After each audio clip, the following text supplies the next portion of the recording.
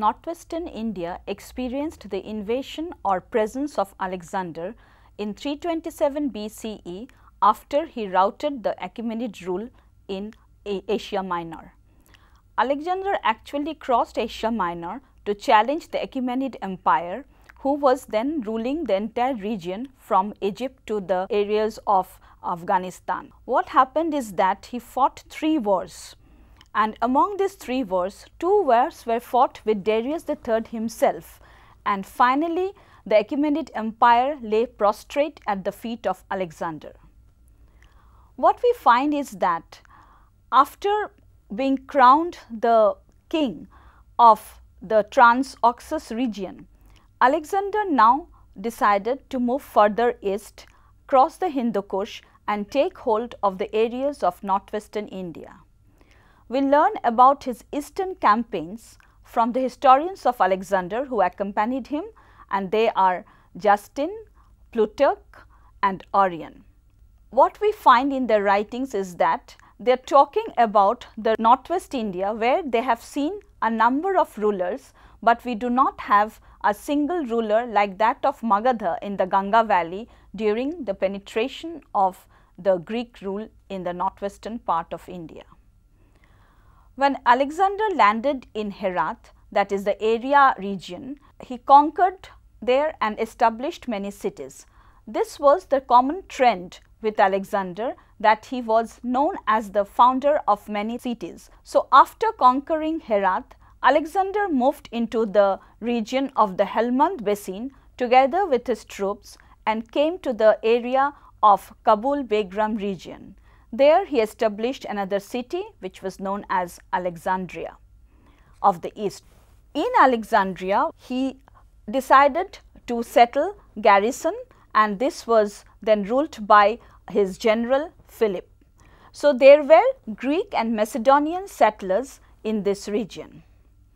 He moved further east and came to the region of Arachosia, which is the present Kandahar region, and in Arachosia also he founded another city. It is said that perhaps this was the famous Alexandropolis, but we are not sure about it.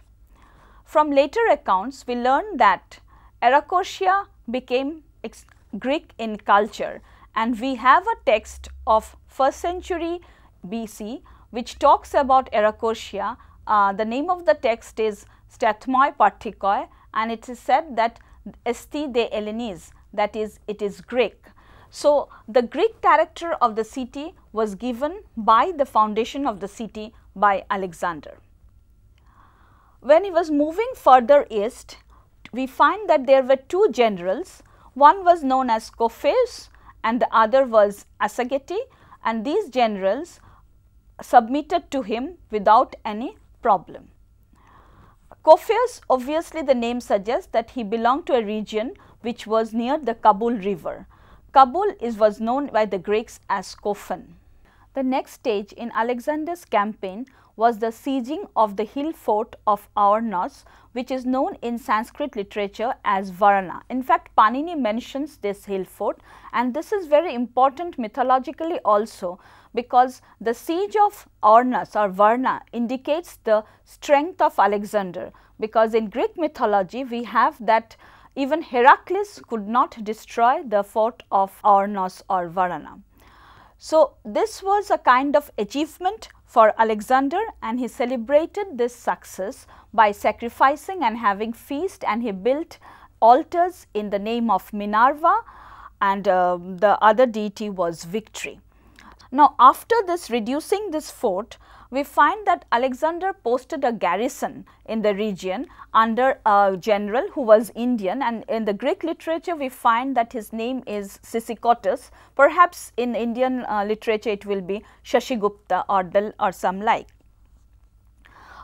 Let me quote from Orion. We find that Orion records that Alexander went in pursuit of the fleeing defenders of Aornos, who were led by a brother of the Asakanian chief killed in Masaga. So, this suggests that he could be very vindictive when he wanted to, and the persons who had actually tried to uphold the hill fort was not left out, and they were completely massacred and executed. The next phase, important phase in Alexander's campaign is the control of the region of Nysa. Now, there is a very interesting anecdote about the origin of Nysa. It is said that Nysa was founded by Dionysus, and it was named Nysa after his nurse. Now, when Alexander reached Nysa, the people did not go for any kind of rebellion. What they did was they sent mission to Alexander by saying that the people of Nysa belonged to the same kin because they were also Greeks, and they wanted to live undisturbed and there should not be any kind of conquest. Rather, they submitted in a different form, giving him the story of their origin. So, that was taken into account by Alexander, and though Nysa was under his rule, but the people of Nysa were left undeterred. Coming to the final stage of the campaign, we find that he moves into the Swat Valley. Now, if you imagine the map of or the geography of the region of Afghanistan, we find that the Swat Valley had very important Buddhist centers also. And in Swat, there were two regions, one was Birkot and the other was Udigram, which were very important towns, or rather we can call it cities of that period. So, Alexander, along with his troops and his Greek generals or Macedonian generals, came to this region and wanted to attack or conquer this the two main cities, Bazira and the other was Ora. So, he left this area to his general Python, and from there, when he was still encamping at this region and was planning to move into Taxila, he found an embassy coming from the Taxilan king Omphis or Ambhi, and the another name of the Taxilan king was Taxiles. Now, this Taxiles or Ambhi was newly crowned, and he did not want to defy Alexander, knowing the strength of Alexandrian forces. So, he offered his submission to Alexander. Alexander was naturally very happy, and he conducted a huge darbar, and where Alexander gave many of his spoils from the Persian wars to the generals of Ambhi or the people who had come. So, naturally the Macedonian generals did not like the fact that Alexander was so liberate in giving out his spoils of the war, of the Persian war, to these Indian counterparts. However, this giving away of gifts earned him a very strong ally in Ambhi, and in all the further expeditions, we find that Ambhi always accompanied him with a huge amount of army. Now, beyond Taxila, when we come to Taxila, we can always remember that the regions of Taxila and the region around Jhelum, these two were regions who were not at a very comfortable situations, because the ruler of Jhelum was Porus. And we have this story recounted to us that Porus was a very brave man.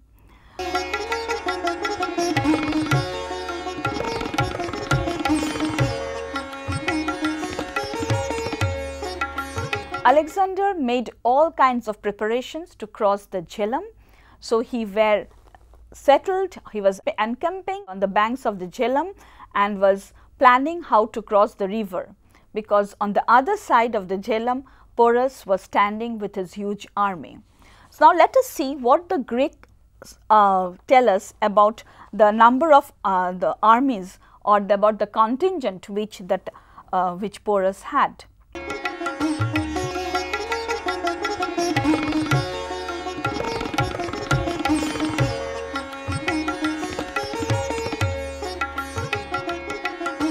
So, this was quite a huge amount of army which Porus gathered to encounter Alexander.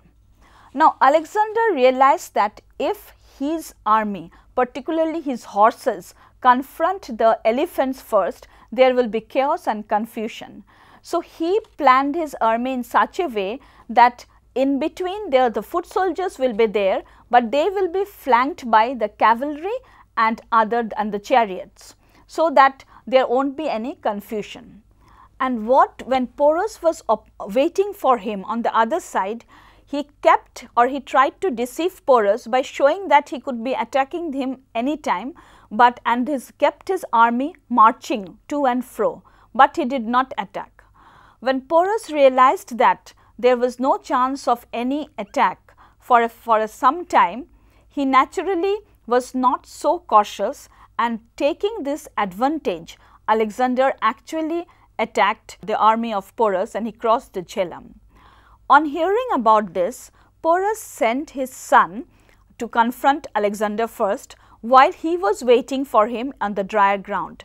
The son went with 2,000 elephants and chariots, but unfortunately he was no match for Alexander's army and Alexander himself. So the brave son had to fall in the war. Along with this son, there were other generals also who were defeated, and some of them died.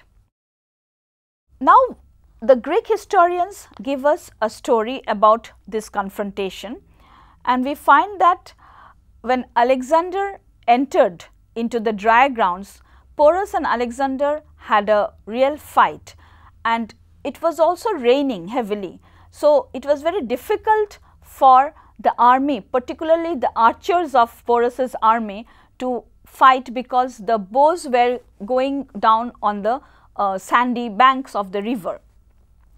In the meantime, fresh Greek soldiers arrived under Craterus, so the Greek side was very strong, and finally Porus could not stand the strength of Alexander. But Alexander was immensely impressed by the valor of Porus, and he did not want that Porus should die. So, when Porus was going back, he sent messengers. First Ambhi went, but naturally, since Ambhi was the enemy of Porus, Porus did not listen to Ambhi, and later on Alexander sent another messenger who finally caught hold of Porus, captured him and brought him back to Alexander. And there goes this famous story which we learn from the Greek accounts, that when Alexander asked Porus that how should he be treated, Porus says, like a king. So, this whole narrations are given only in the Greek accounts. Unfortunately, the Indian accounts are totally silent about this. But what we find is that Alexander was so happy with this victory that he issued a medallion. So, we now have a medallion which describes Alexander's victory over Porus and how he was pursuing Porus, and Porus is depicted with his elephant and Alexander with his horse. Now, after the conquest of the region of Porus, that is the region on the bank of the area on the bank of the Jhelum, Alexander gave away all the areas which he conquered to Porus himself, and Porus was allowed to rule it independently. This gained Alexander the friendship of Porus, and naturally he accompanied Alexander in all his expeditions towards the river Chenab and Beas. The Greek accounts tell us there was a strong fight in the brick fort of Sangala. Now, the Sangala fort is very important because here we have a name of a tribe. We learn a name of a tribe called Kathai or Kathai, who were very strong and they did not want to give away their fort. So, a strong battle took place where Porus helped Alexander with 5,000 or 6,000 armies, and naturally the Kathai people had finally to give over. These people were taken as slaves by Alexander, and the massacre that happened was quite huge.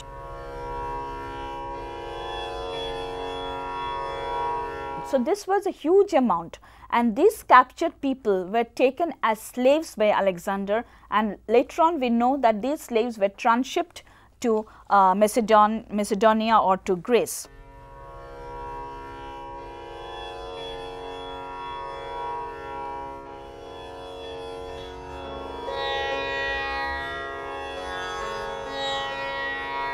We know the name of a king known as Sophites. The Indian term would be Shobhuti, who actually submitted to Alexander after all these happenings. Shobhate is very important for us because later on we find that he actually struck a coin. This coin was actually struck following the Alexandrian medallions or Alexandria's coin issues. Now, after defeating the region, the people around the river Beas and Chenab, Alexander was keen on moving towards the Ganga valley. He had, while he was encamping in the river Beas, he had heard about the great Magadhan emperor who was ruling over a vast region. And this was obviously the Nanda dynasty.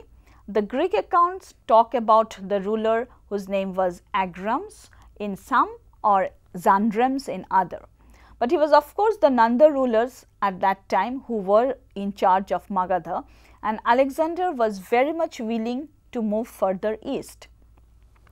Unfortunately, his army men, his compatriots did not agree to this. They were all very tired and they did not want to move further. As it is, many of their fellow men were killed and they now wanted to go back. So, Alexander realized this and there were celebrations. As I mentioned earlier, the altars were created, 12 altars were erected, and then he prepared for his return journey without going into further east.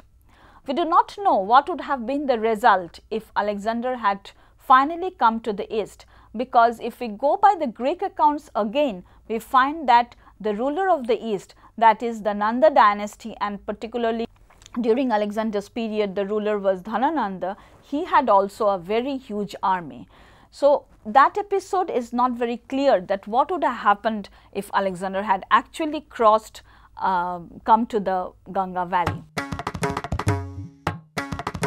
When Alexander was preparing to return, that is we call it the return march, what he did was that he divided the region into his Macedonian generals and the rulers, the Indian rulers like Porus, Ambhi, and there were Ambastonites, Ambashta was another group. So, there were some other rulers also. They were allowed to keep their provinces with them, and the other regions where the Macedonian rulers were ruling, or there were Macedonian governors, these were being supported or helped by the Indian compatriots. So, this was the general arrangement which Alexander made, and then he started on his return march.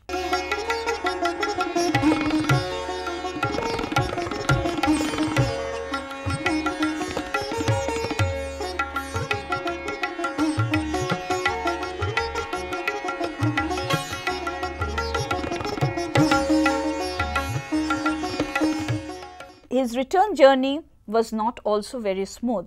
Now, the Mallavas and the Shudrakas were bent upon confronting Alexander, and they did not want Alexander to cross their territory.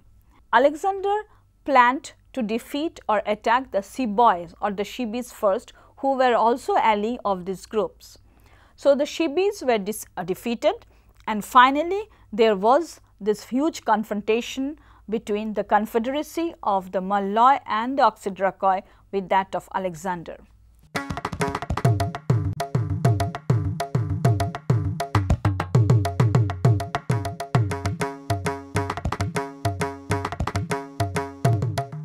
So, the non-monarchical groups which were very strong and which were having small pockets of their own in the territories along the Chenab, along the Ravi, were completely routed by Alexander. After that, Alexander approached Sindh. In Sindh, there was a ruler, Musicanas or Mushikanas, we are not very sure about it. Now, at first, Musicanas was not that well aware of Alexander's coming, and he did not offer his submission, and he was planning that if Alexander had came or attacked him, then he would give him a good fight. But ultimately, when Alexander suddenly attacked his territory, he had no other option, and he was very prudent to submit immediately to avoid further disgrace and to save his countrymen to be turned into slaves. So, Alexander got the favor of Musicanus, and then there was another very inconceivable army or group of people who were known as in the Greek literature they are called the Brahmins, and these Brahmins also wanted to give a good fight to Alexander. They had given a fight, but unfortunately they were completely massacred and all their people were taken as slaves. These kind of confrontations were happening while on his return journey, but Alexander was successful in destroying the small non-monarchical or monarchical principalities, and here is another case of the Sambas who were also defeated by Alexander. Finally, Alexander reached the Indus Delta, which is known as the Patala region, or in literature we have the name Patalini, and this Patala region was controlled by rulers, by kings, and there were a group of elders who actually looked after the territory. They immediately submitted to Alexander, and naturally Alexander got control of this region. Now, this was very important because the delta of Indus was navigable, and through this region one could reach the sea, and finally taking the Persian Gulf route one could reach the areas of Western Asia. Now, Alexander then planned his return journey in three possible ways. One was he sent a group of his people through Nearchus, who took the sea route from the Indus Delta. They went into the Persian Gulf region and finally reached their destination.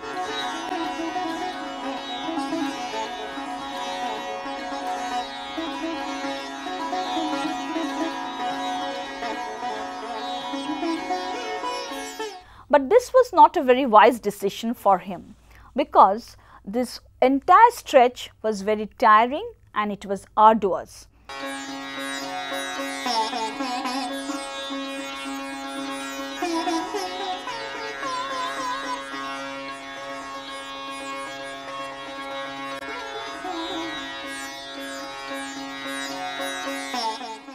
Now, if we look at the impact of Alexander, and if we think about his administrative setup, we find that Alexander wanted to make northwestern India an integral part of his empire.